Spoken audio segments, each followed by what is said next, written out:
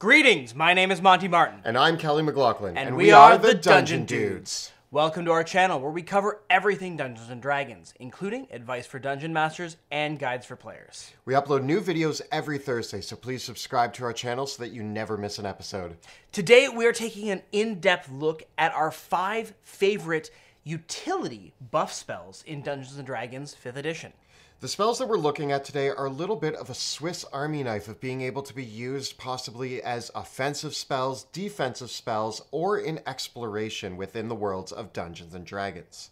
These are some very diverse spells that offer multifunctional capability in almost any type of adventuring situation, whether you are on the offense trying to escape or trying to navigate some interesting situations where your skills and intellect make all the difference in the world. There's a lot to discuss, so let's get rolling. As usual, we're listing these spells by spell level and not in any particular ranking or order. And as always, we tend to focus and favor the lower level spells in Dungeons & Dragons 5th edition because they are used more commonly at more game tables.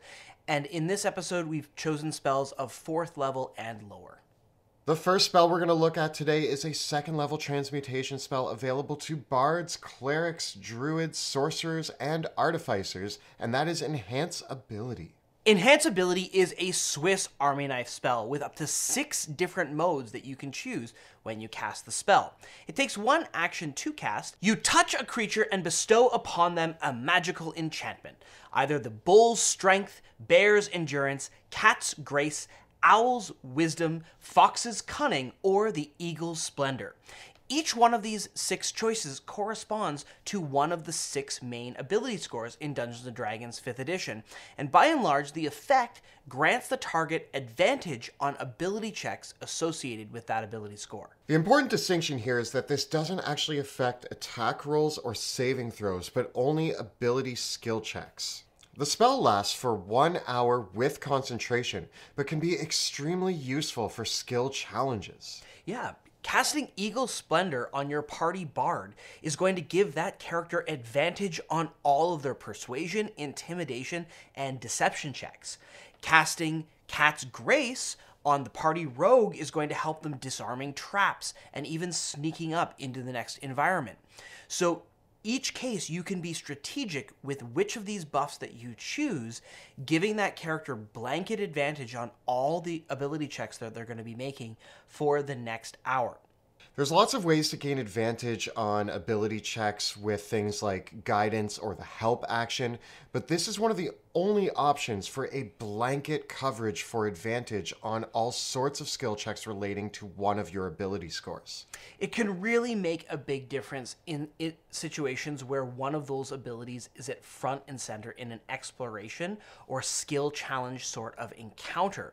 Being able to get advantage without having to worry about the other party members helping or providing other spell slots to gain individual advantage on a case-by-case basis means that this spell is extremely dependable in that way. Enhance Ability is a spell that might require a little bit of foresight to use properly. If you anticipate skill checks that are coming and can anticipate the character who's going to need to do a lot of those skill checks, you can actually make it much easier for them using this ability. The next spell that we're looking at is a 2nd level illusion spell, perhaps one of the most iconic illusion spells in the entire game, and that is Invisibility, which is available to a very wide range of classes, including the Artificer, the Bard, the Warlock, the Sorcerer, and the Wizard. The spell works very simply. You touch a target and that target becomes invisible for the duration of the spell, as well as anything they are wearing or carrying. The only way that they become uninvisible is either if the spell ends or they attack or cast a spell. Invisibility lasts for up to 1 hour, though, as long as you maintain concentration on it. And you can target 1 additional creature for each spell level above 2nd you use. So when you cast Invisibility using a 3rd level spell slot, you get 2 targets, and a 5th level spell slot will allow you to target 4. This fact that you can target multiple creatures with invisibility at one time means that you can use the spell to set up ambushes, infiltration, as well as a great method of escaping a dangerous situation. It should be noted that invisibility does not give you advantage on your stealth checks, but instead makes it very difficult or nigh impossible for a lot of other creatures who rely on sight to be able to find you. You do still make sounds, which means that creatures can use their perception checks with hearing to try to locate where you are, but depending on the circumstances, this can be quite difficult. I like using invisibility on an entire party in tandem with situations where they're moving through open spaces where there's a lot of general ambient noise or distance. So it is focused on whether or not creatures can see you that matters if you're detected or not. Hearing doesn't factor into the situation at all. You can use invisibility in battle, but it's actually quite difficult to do so aside from setting up an ambush. It's much stronger as an infiltration method. If you are looking for something to use in combat, there is also Greater Invisibility, which is a 4th level spell and removes that option that you lose the invisibility if you attack or cast a spell, allowing you to remain invisible for the entire combat. Greater Invisibility only lasts up to 1 minute as long as you concentrate it though, and you can't target multiple creatures with it, which means that Greater Invisibility is much more useful as a combat spell, and Invisibility is much more useful as a utility spell to facilitate those kind of ambushes and infiltrations. I also love using Invisibility to help facilitate an escape, particularly if my wizard or squishy character is surrounded. Becoming invisible and just running away is oftentimes all I need in the moment to get out of dodge. The next spell we're looking at is a great spell to pair with invisibility or use instead of invisibility. It's a 2nd level abjuration spell for druids, rangers, and trickery domain clerics, and that is Pass Without Trace. Pass Without Trace takes 1 action to cast and targets yourself and lasts for up to 1 hour as long as you continue concentrating on it. Your companions and yourself gain a +10 bonus on dexterity stealth checks while the spell is in effect, and leave no visible trace of your passage through an area. This makes you extremely difficult to detect and is a way of putting a mantle of stealth on your entire party. This is a great tool if you have a party that has some stealthy characters and some that are somewhat horrible at getting those stealth checks. A +10 bonus to a big clunky paladin or fighter might help them get past the guards and execute a great stealth operation. Pass Without Trace offers some alternative utility to invisibility, because Pass Without Trace is still subject to the requirements of any other stealth check. You can see our entire video about the complications of that right up over here. Invisibility allows you to break the rules of stealth, but with Pass Without Trace, you still have to play by those rules. You're just getting an incredible advantage. Pass Without Trace is not going to help you if you're trying to sneak across a castle courtyard where there's nothing to hide behind. It's great if you're in the middle of a forest or trying to slink around a sewer or past city streets or other environments that are already ripe for using stealth in the first place. Another great use of Pass Without Trace is not only is it giving you that +10 bonus, but keep in mind that it also allows you to not leave any trail. If you have enemies that are tracking you through the woods, this is a great way to lose them. This is also why the 2 spells are really well combined together.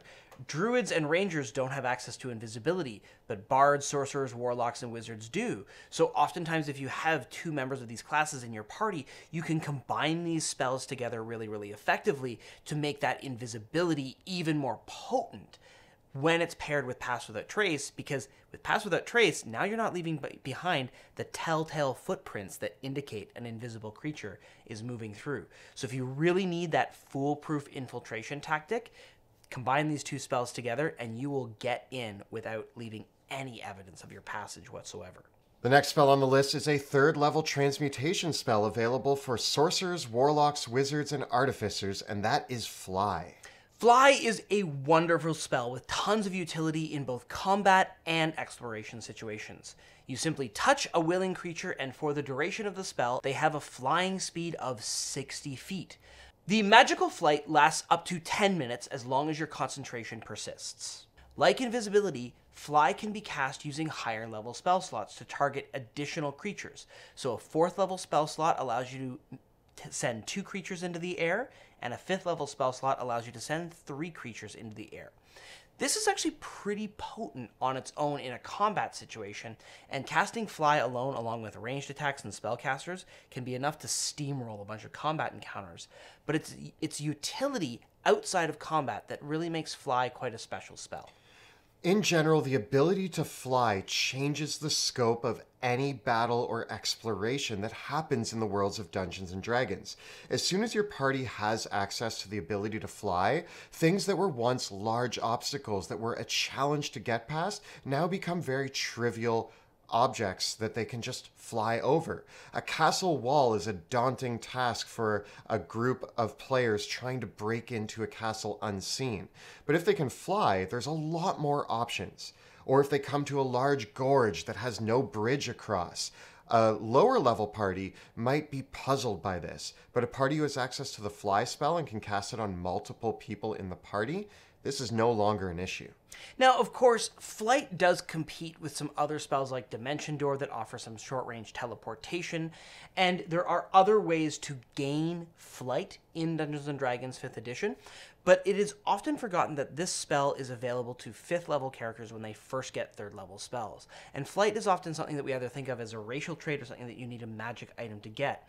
And it astounds me the number of times players simply forget this spell exists, ignore it for many levels, when taking Fly right away as your pick at 5th level or 6th level can have a massive and transformative impact on the game.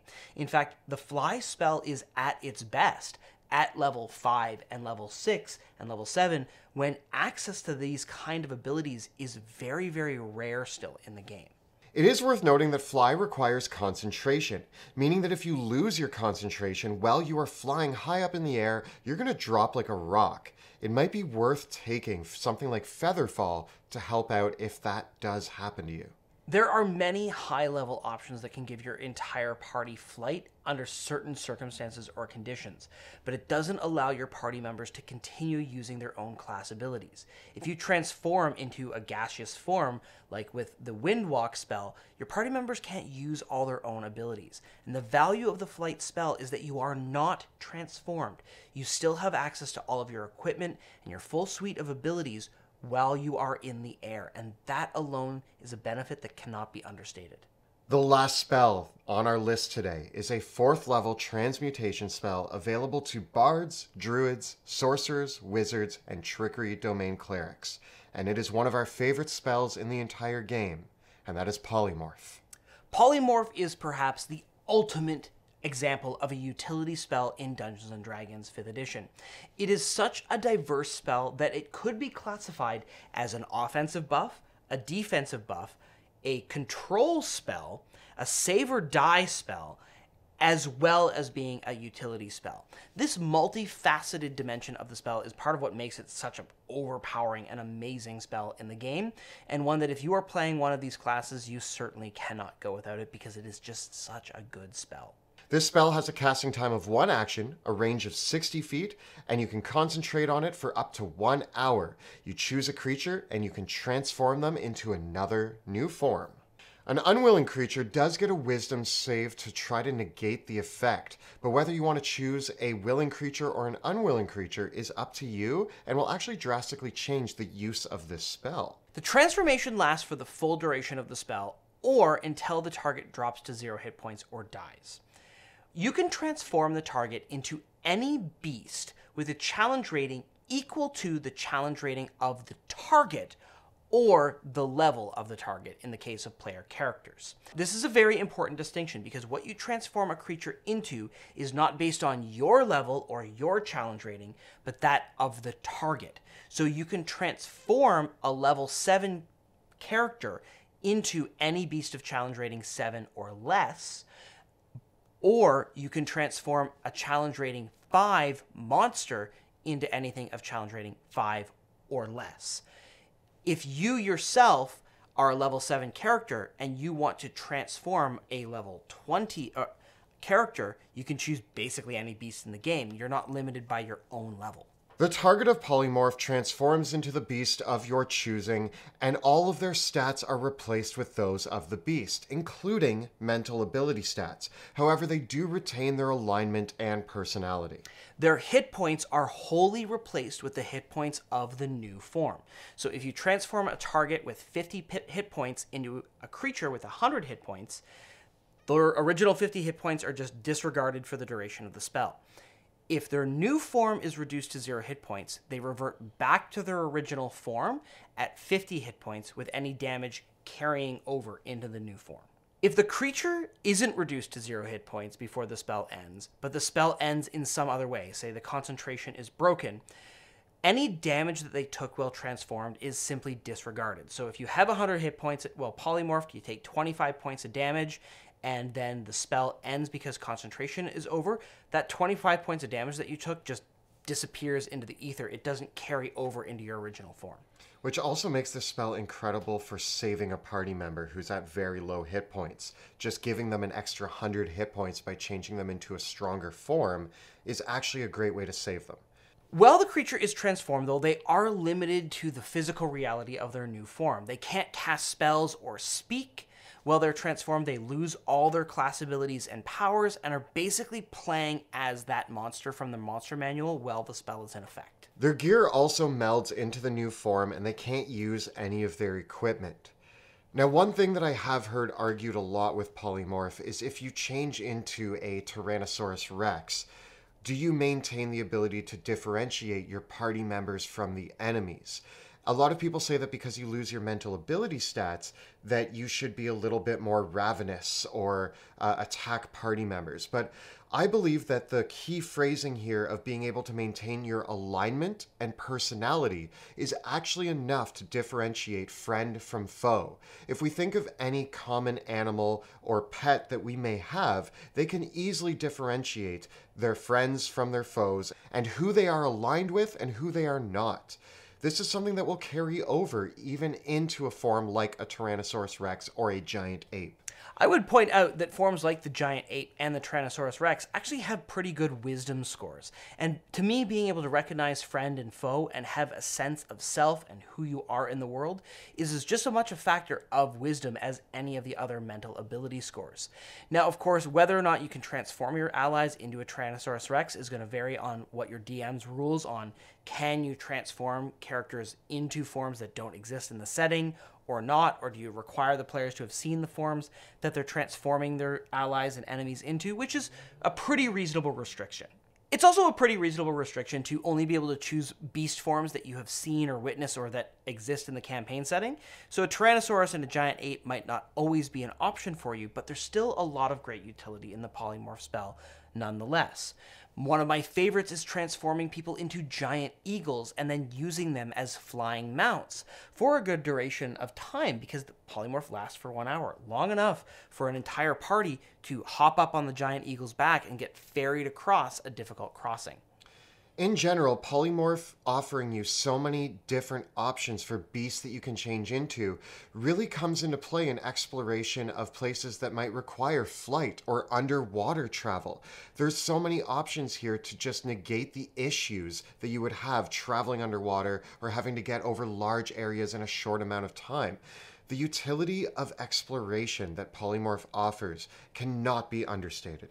Yeah, you could transform an ally into something like a giant ape, and now they are a huge creature.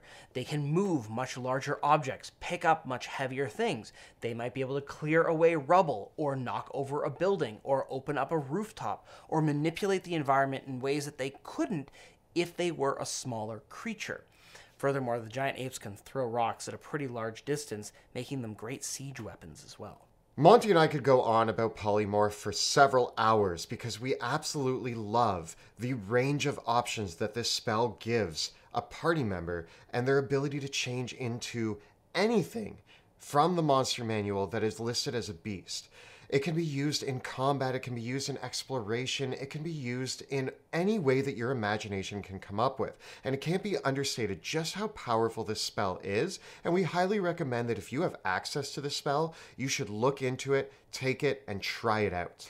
That said, I will say that the offensive and defensive features of Polymorph have a much shorter lifespan than anticipated. Polymorph is at its most powerful from level 7 through to level 11, when the transformation options of the giant ape and the Tyrannosaurus really feel like powerhouses in combat. Starting around level 12, we have noticed that Polymorph's power as a combat buff spell really begins to drop off. It's still good, but not necessarily the best possible option. And this is when Polymorph enters its second life as a really fantastic utility spell instead. A place that it really takes for the rest of the game, particularly in high-level play, when the beast forms that you're going to be transforming into really don't stand up very well in combat situations, because of the fact that there just aren't any beasts with a challenge rating higher than 8.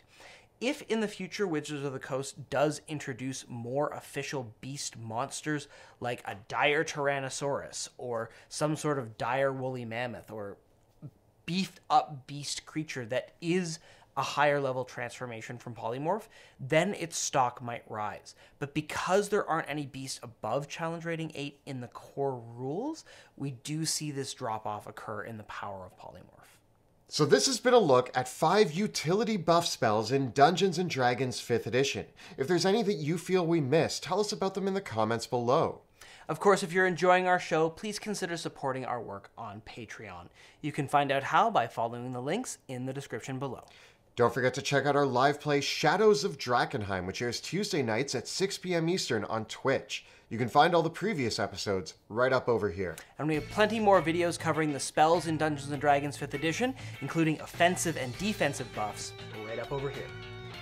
Please subscribe to our channel so that you never miss an episode. Thank you so much for watching, and we'll see you next time in the dungeon.